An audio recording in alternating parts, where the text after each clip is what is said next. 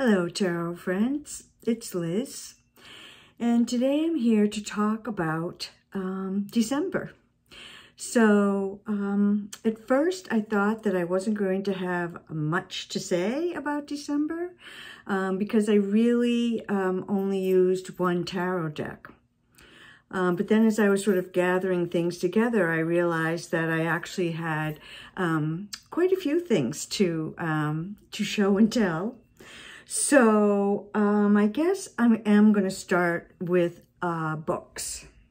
I have a big old pile here. So let me just say that this came to me, Wee Moon 2022. And my sister, Julia, has been gifting this to me every year as a solstice gift for more years than I can remember. And I absolutely love it. And I keep it up here in my sacred space and just kind of look at it on and off all year long. So this is, this year's theme is the magical dark. And this is based on moon cycles. So the first moon cycle of the year, it's January 2nd through 31st, is the dark goddess. And if you're not familiar with the Wee Moon calendar, it's full of poems and snippets of essays and beautiful pieces of visual artwork that women make and send in to the collective. And it's printed by Mother Tongue Ink. And it's been going on for, gosh, it has to be 30 years or more. Not sure. I should have looked that up. But anyway, I just wanted to read you. So this first little bit is called Footprints in the Dark. And it's by Melissa Cos Aquino. And I just thought it was lovely. So it's called Footprints in the Dark. She appeared just before New Year's Eve in the Bronx. It was getting dark out. We're trained not to go out after dark, but we do it anyway. The graffiti whispered like the ending to a bedtime story. Earth is alive. She is the mother of the humans. It was not the usual writing on the wall. It was not beautiful or colorful. It was written in huge, stark white letters. There she was, just outside the parking lot at Target, with the Major Deegan to her left and the number 1 train to her right. My journey to the dark goddess through Durga Ma and Kali had been underway for years. It began in dreams from lands far from home and in darkness. I arrived at her feet like so many before me, bent over in despair. She taught me cycles of descent and ascent. She taught me that my body was the original calendar, my blood the translator of the moon. The darkness became holy and offered sanctuary for seeds of every kind. I learned and listened and bloomed under cover of night. I found her in a dream, then a book, then a journey. She invited me to recognize her footprints in the dark, in graffiti on a wall in the Bronx. I found her because I gave myself permission to leave my house after dark. So I just love that. I love how she says, she taught me that my body was the original calendar. And I love to see the darkness framed in a positive way. For so many reasons. I'll just leave it at that. So I wanted to just show you a piece of art, visual art for this cycle. This is Ave Medusa, Goddess of the Harrowing Future, and it's by Jean Rains. So this is a lovely, lovely journal and calendar full of poetry and visual art and all kinds of things to celebrate women. And I am very grateful that my sister gifts that to me every year. So further on with books, honestly, I got a pile here. So in December, I brought this book in. It's the Herbal Alchemist Handbook, A Complete Guide to Magical Herbs and How to Use Them by Karen Harrison. And I'm an herbalist, as many of you know, and I use herbs for many different things, for healing and rituals, teas. I make salves and lotions and all kinds of potions. I use them in candle magic and so forth. And I have many, many medicinal or healing herbal books, but I really didn't have one like this. So I thought I should bring this in as a reference. And I started reading it, and it goes through and associates herbs with the different planets.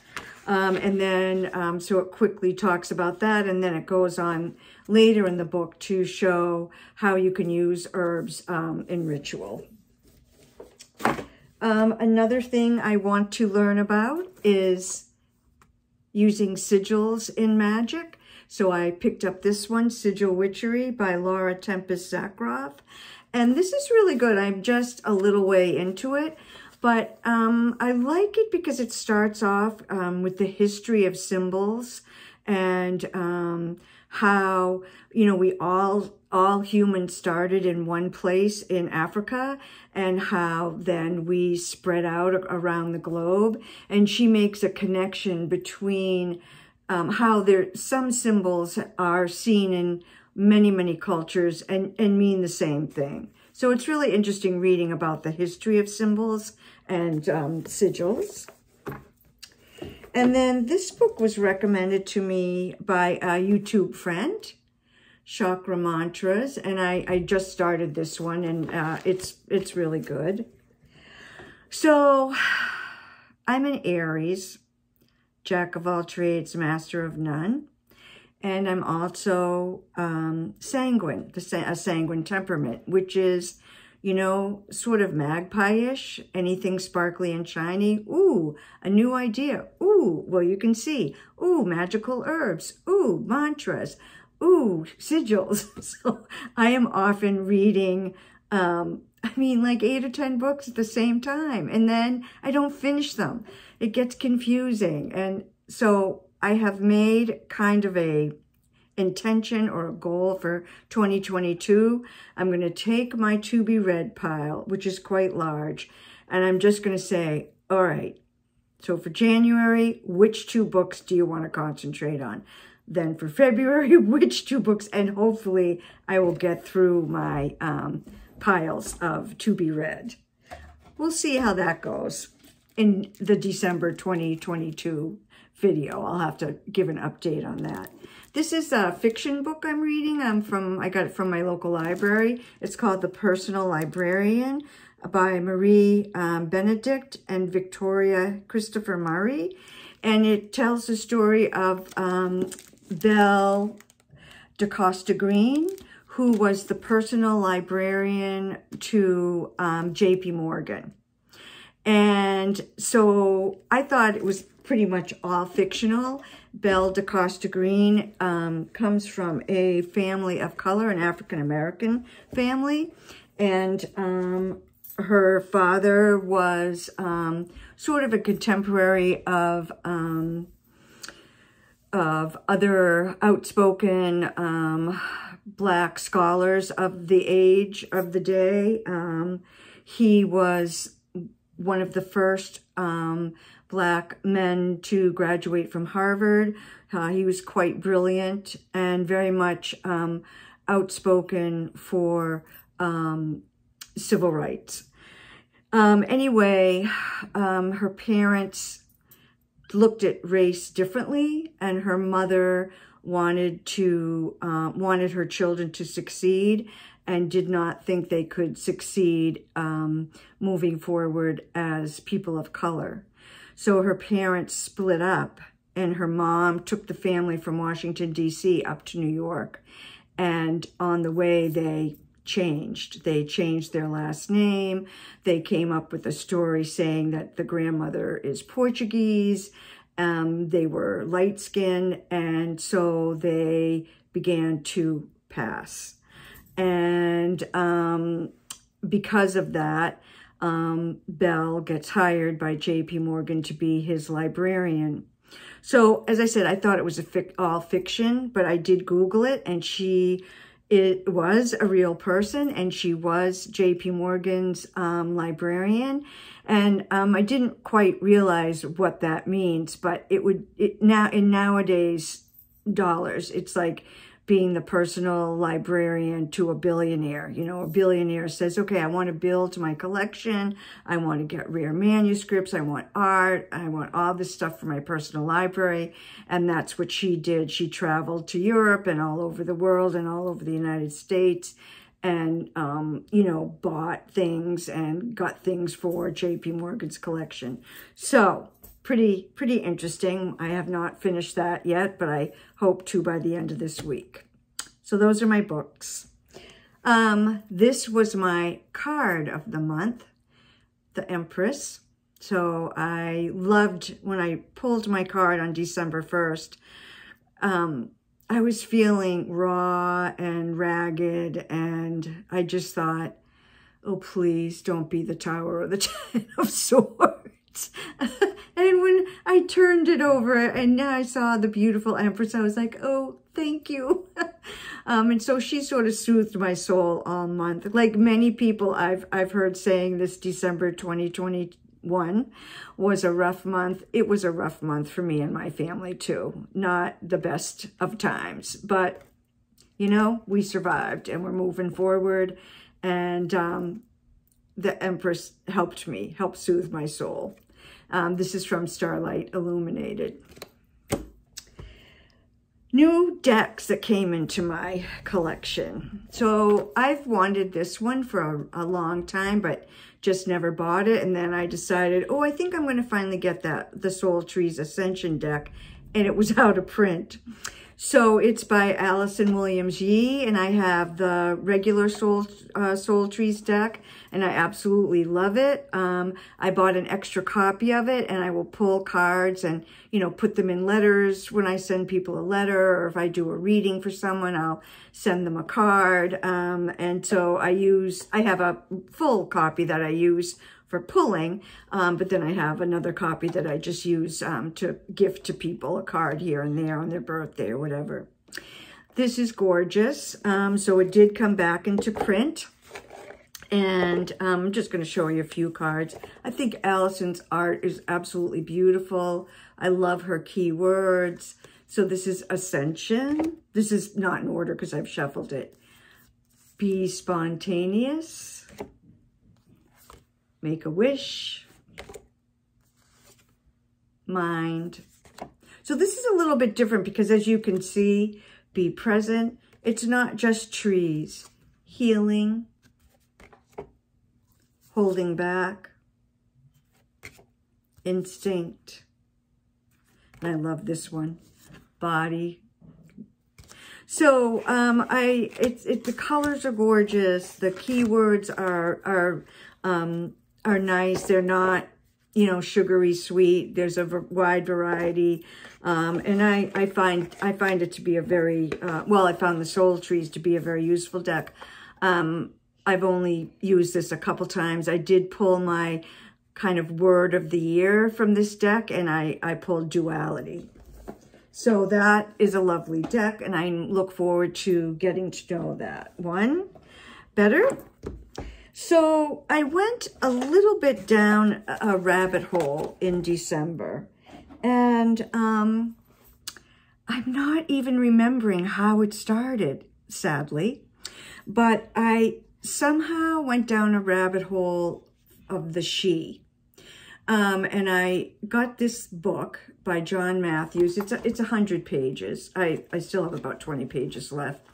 And it's just really lovely. It's kind of maybe what you might call channeled. I mean, John Matthews meets up with a member of the She, and that She is giving John Matthews information about the She and their relationship with humans, and how our future and the future of the Sidhe are connected, and kind of saying that we humans kind of need to wake up and get to it and raise our vibrations, and understand what life's all about. Or it could mean not only the demise of humans, but also the Sidhe. So it's a fascinating book. It is one of those channeled books that, I don't know, I love them. Like, I've read a bunch of Hilarion. This is 30 years ago, probably. Jane Roberts and Seth, Hilarion, Agartha. I don't know. I find them really interesting. And in this book, John Matthews says something that I think is kind of interesting. And I've thought this myself. So he asked the Sidhe, he said, how do I know that I'm really having this conversation with you and that I'm not just making this stuff up in my head? And I ask myself that sometimes too when I get messages. Am I getting a message, or am I just making this up? So the Sidhe said, what difference does it make if it's coming from in you or outside of you? Are not the messages worthwhile and worthy?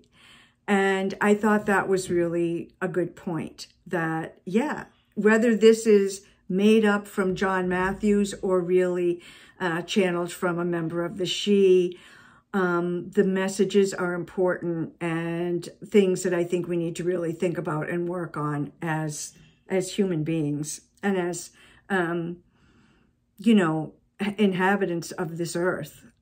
So anyway, that's the book.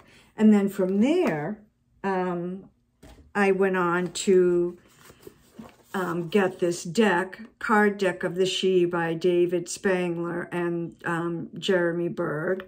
So it's a book and a Sidhe oracle. Let's see if it's in a little bag. The book is quite substantial. It's actually a lot meatier and bigger than the John Matthews. I have not started this. This is going to be my February project. I made goals this year and a plan. I'm so proud of myself. So this is just what the artwork looks like on the cards. It's really, that's the symbol of the Sidhe. The cards are lovely, and I'm looking forward to this. I have never been drawn to work with the Sidhe or read about the Sidhe. And my ancestry is Scottish. Both my dad's parents were born in Scotland. And so, you know, I have a Celtic background, Scottish, not Irish, but still the Sidhe are important in Scottish mythology and culture as well as Irish. So, you know, it makes sense. So then, of course, I had to buy this deck, the Tarot of the Sidhe. So again, I have not started to work with this, and I did not intend to. This was I got it in December, but it's a 2021 project, 2022 project.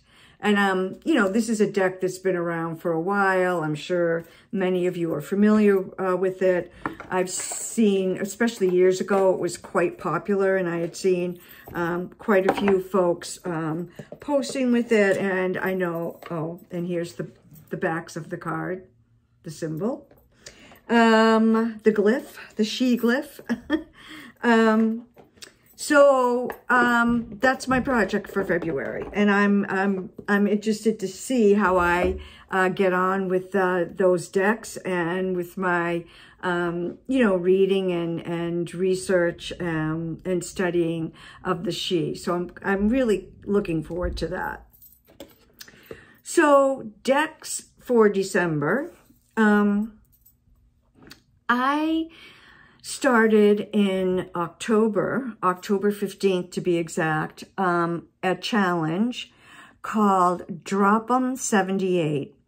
And it was created by and sort of administered by Esther at Mindful Tarot. And so she put out a call to folks to participate in this Drop 'em 78. Apparently, as of October 15th, there are 78 days left in the year. And so she said, join in, sip of tea, join in with one deck and use one deck for the last 78 days of the year, one card a day. She directed us in the order that we went in. We started with the Ace of Pentacles and we finished on December 31st with the World card. And she said, don't use any other decks during this time period. And I was like, oh, a tarot deck, she said. Thank goodness I did dabble in a few oracle decks. So that was it. That was my deck for the last 78 days. Oh, I didn't even tell you the name of the deck that I chose. It's the Gaian by Joanna Powell Colbert. And I've had this deck for many, many years. I think it came out in 2013 or 14. It was published at that time by Llewellyn, and I got it straight away when it came out.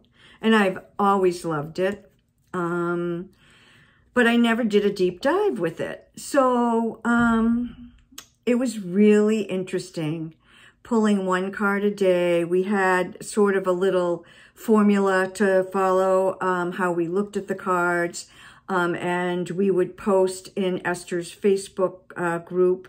There were quite a few people doing the challenge, and it was really fun reading.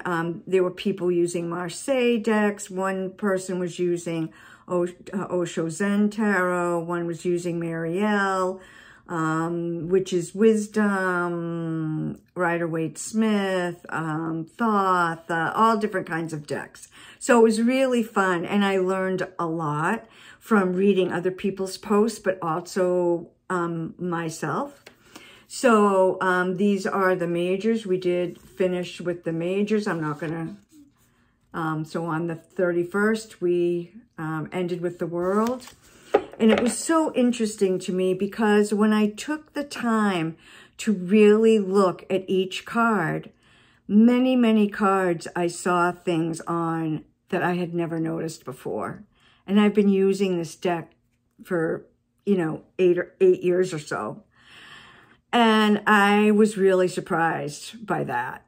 And I thought, wow, what else do I not see? And, how interesting it is when we slow down and focus and just spend our time with one deck, how much more we see. And when I would see these different things, I also got different ideas about the cards. And, I did keep a journal that I wrote my thoughts down in. And it was really, really, really enlightening and really interesting. And it was hard for someone. I just mentioned, I'm an Aries. I'm sanguine. I am reading 10 books at the same time. And to really focus and limit myself to one tarot deck for 78 days. I have to say I was really proud of myself on, December 31st when I pulled the World card and I thought, I did it. I did it. I stuck to it. It was such a great experience. I learned so much about this deck. And it was really quite enjoyable. But I have to say now that we're in January and it's a new month, I am ready to look at some decks that I missed. I missed some of my little precious ones. But anyway, it was a really good experience. And if Esther does it again next year, or if you want to just do it yourself, it's a really interesting project. So, of course, I did also use, as I do every month, every day, the Living Wheel astrology cards. And in December, we moved from the late fall card to the early winter card. here's this beautiful, so Patrick Fogarty is the creator of this deck, the Living Wheel astrology cards, and he lives in Bar Harbor, Maine, which is right next to Acadia National Park. And a lot of these season cards that Patrick painted are from Acadia, one of the most beautiful places I've ever been. It's absolutely stunning, as you can see from this artwork. So every day on my altar, I have the sun card and the sun sign, the moon phase and the moon, the sign the moon is in, and then the earth and the season. So that's something that is always out on my altar, and I talk about it all the time. So the other deck that I used in December is this one, Seasons of the Witch, Yule Oracle, by Lorraine Anderson and Juliet Diaz, and artwork by Giada Rose. I wasn't even going to mention it, but I thought, you know, I honestly believe in honest reviews of decks. It doesn't make any sense to me to only talk about decks that you like and to not mention decks that miss, hits and miss. Some hit, some miss. This was a miss for me, unfortunately. I so wanted to like it because I love the concept of this. I think it would be so fun to have one deck for every spoke of the wheel. And that's what these creators are planning to do. Also, they are women of color, and I think it's important for us to support people of color in our tarot community, creators of color. But this deck just fell flat for me. It just didn't speak to me. So I'll talk about a couple things. One is, I did get the Samhain deck, and I was really shocked because there were hardly any representations of people of color in that deck. And I thought, this is created by people of color. What's up with that? So I sent it back because I just was like, no, I'm not really interested in this. So interestingly enough, in this guidebook, the authors have a little section, and it's called The Call for Diversity in Magic. And here's what they say. We want to send you our deepest and most sincere apology for not showing up for people of color in our previous deck of this series. We are POC authors, and we have long recognized the call for diversity in magic. Magic comes in all shapes, colors, sizes, and I would add ages, and what seems like an unlimited number of ways to practice. But we won't lie to you. It's taken us years of personal practice to understand the need for better representation in the magical community. Not because we didn't want to see it, but because issues about race are generational wounds that take time to heal. When we created Seasons of the Witch Samhain Oracle, neither of us was ready to face the manifestation of that wound in ourselves. We were trying to teach magic in the most accessible ways and sadly lost our cultural roots for a time. Seasons of the Witch Samhain was well on its way to publication by the time we realized our mistake. When we began to create the Yule deck, we knew without a deck that people of color had to be represented. So I honor them for addressing that and for speaking from the heart. And this deck does have good representation in it, or better anyway. So that's really nice. I'm happy to see that. The artwork I think is lovely, but I don't know, it just fell flat for me. I decided that I was going to use this deck the same way that I use Stacey DeMarco's Halloween Oracle in October. So what I do is I shuffle the deck, and each day I pull one card. and then I leave that aside and shuffle the deck and pull one card so that, you know, with 31 days in the month, there I get 31 different cards. But this, I don't know, they just didn't speak to me. And they have these little verses on them that I just, like, I don't get them. I don't understand. They don't speak to me. They don't make sense to me. And then when I read the guidebook thinking, well, I'll get more meaning from the guidebook, I really didn't. So I actually threw in the towel with this deck about halfway through the month. And I'm really sad about that because I so wanted to like this deck. But as I said, it just fell flat. And, you know, it's okay. Every deck isn't meant for every person. And, you know, maybe the next one, the Beltane one that comes out will speak to me and I'll enjoy. I'm going to give it a try. Hopefully I'll like it better.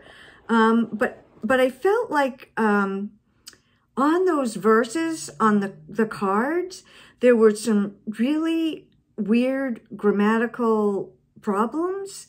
And this was published by Rockpool, and I'm not sure why the folks at Rockpool didn't catch that and didn't correct that. But anyway, whatever, they didn't. So I'm going to move that along to someone else. I know a lot of people are posting this deck and are liking this deck. So, you know, I may be the only person that doesn't like it. I don't know. And it's not that I don't like it.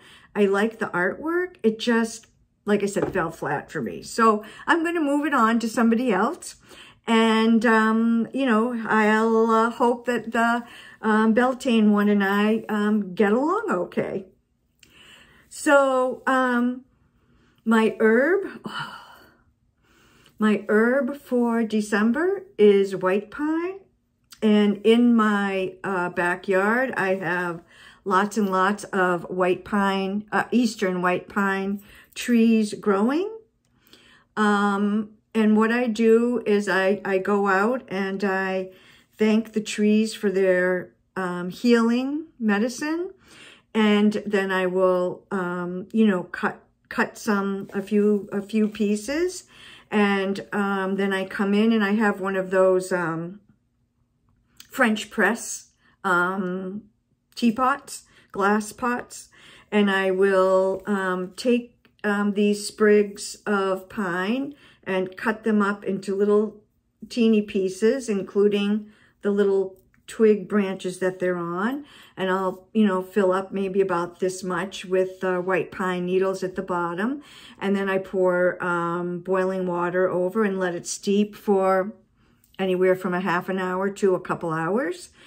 And it makes such a delicious, it's sweet and piney and wintry and, it's just wonderful.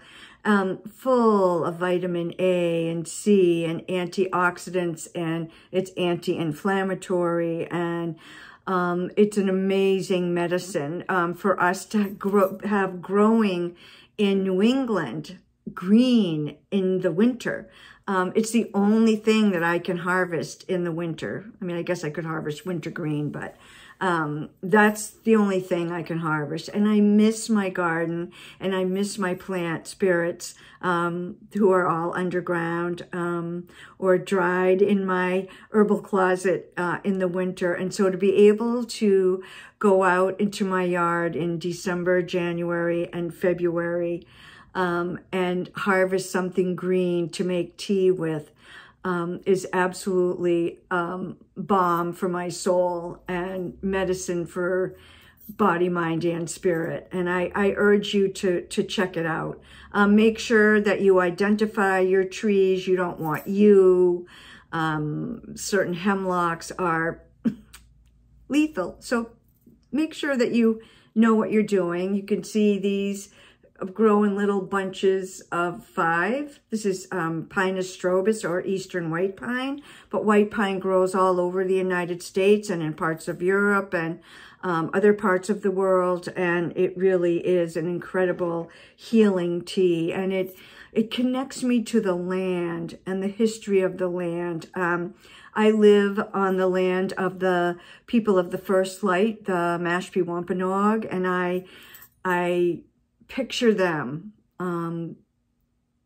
for all the years that they've lived on this land, and I'm sure made use of white pine for their winter medicine. And it just connects me to the land and the ancestors of this place. And it's really, like I said, it's food for my spirit, as well as healing medicine. And then last but not least is my crystal for December. And I know this looks sort of smoky, but it's a citrine. And it's absolutely gorgeous. It's just, oh, I can feel it. I can feel its vibration. It's a beautiful, beautiful piece. And I got this from Patrick at the Living Wheel. He also, in addition to his Living Wheel deck, from time to time, like once or twice a month, we'll have a crystal sale, and has really beautiful crystals that are ethically sourced. So that's my December. I thought I wasn't going to have much to say, but apparently that was wrong. I want to say thank you to everyone who subscribes to my channel, who stops by and watches my videos and leave comments and, you know, send me private messages and buy my herbal products and get readings from me. And just, it's just so wonderful to have an online community. And I want to thank you all of you who interact with me on YouTube. I really greatly appreciate having a community here. And I want to wish everyone a happy and healthy and abundant new year. So bright blessings to you all. Go outside in nature and find some white pine. Blessings to you all.